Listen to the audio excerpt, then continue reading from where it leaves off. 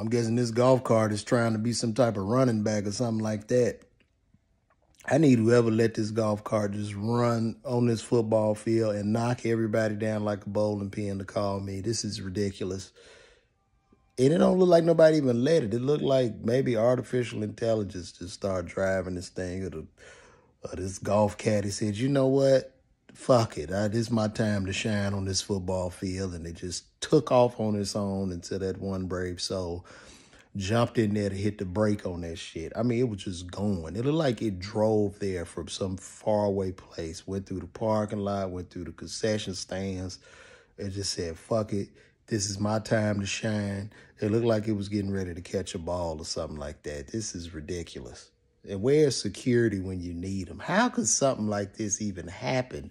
You standing there trying to coach or get ready for a game and one of them golf carts is just coming towards you, looking like this thing was traveling at about 40 to 50 miles an hour. It's just running people over.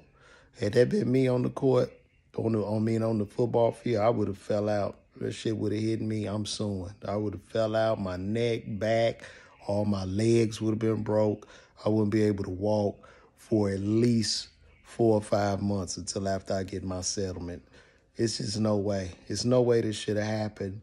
I need everybody who is in charge to call me immediately. This is very dangerous. I don't get it. I don't get it.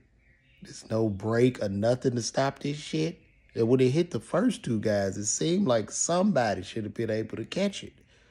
And nobody was even looking behind them to see the shit coming, which means it must have been traveling faster than I just said. It must have been going at like 60 to 70 miles an hour. This is utterly ridiculous.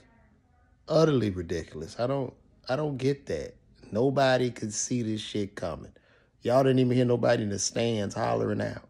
So everybody's minding their business at this invisible go-kart. This invisible golf caddy is just being driven on the damn football field in the middle of the game, and nobody saw nothing. Nobody in the stands saw nothing. Nobody saw nothing. The only person that was able to see this was the person that took this video. And you took the video, my friend, and you didn't holler out to help people. This is where we are now in this society of Instagram and videos and Facebook. People will literally watch you die before calling the police or before shouting out for help because they want to get views on a damn TikTok. I don't understand this, man. We need help. We need help ASAP. And I really need somebody to call me because we need to go over some proper safety protocols to stop this from happening again. So call me.